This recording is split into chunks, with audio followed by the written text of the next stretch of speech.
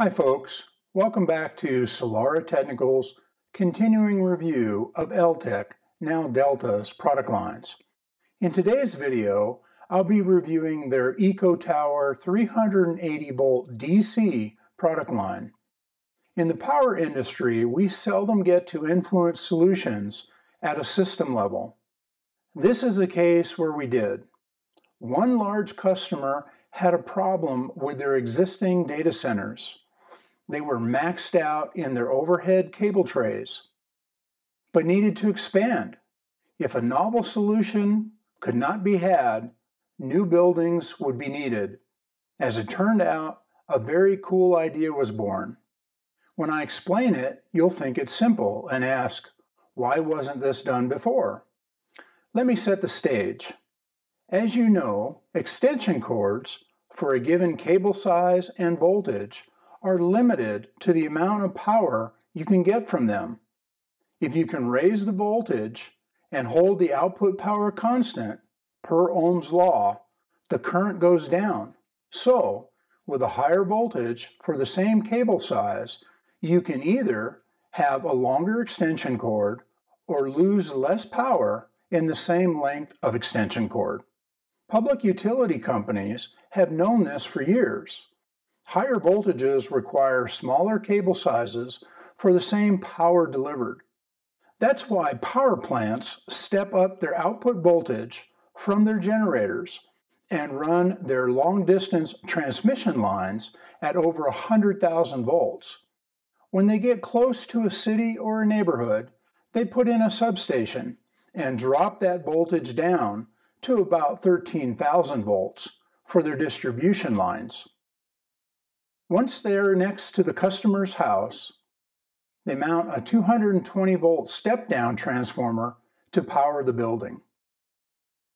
In the telecom world, central offices have run on negative 48 volts forever, with a 48 volt battery bank for backup. As data centers were developed, they followed the telecom standard and used the same negative 48 volts to power the various cabinets. But the National Electric Code requires the same treatment of negative 48 volt cables as it does for a 1000 volt cable. So, why not increase the voltage within a facility to a natural higher level if one is available? As it turns out, within a modern switch mode rectifier, there are two converter stages.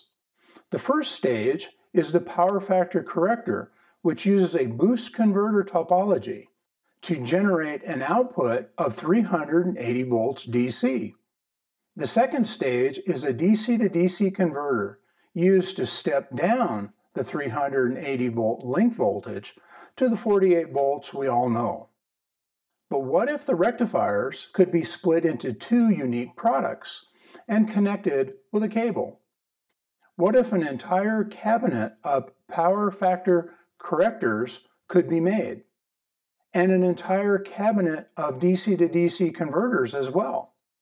Well, that's just what the EcoTower 380 volt product line is.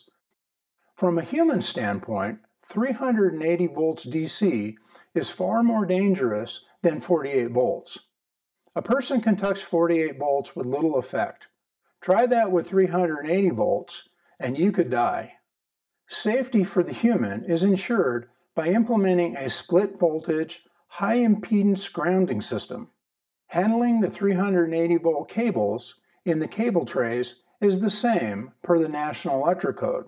As previously stated, increasing the voltage from 48 volts to 380 volts, or about 8x, will reduce the copper needed for the same power delivered to 1/8 the size, or allow 8 times the power to be delivered through the same size cable at the higher voltage. The customer solved their expansion problem by increasing the voltage in their already packed cable trays and was able to power many more cabinets.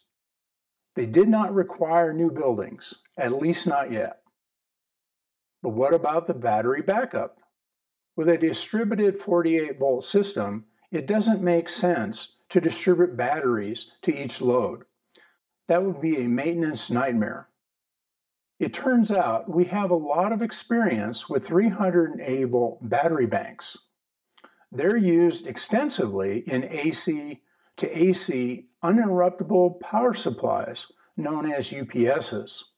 So, placing a 380-volt battery bank on a 380-volt distribution network made the most sense. Please remember, if you need help with this product line or anything related to power, give us a call. We're here to help. Thanks for watching.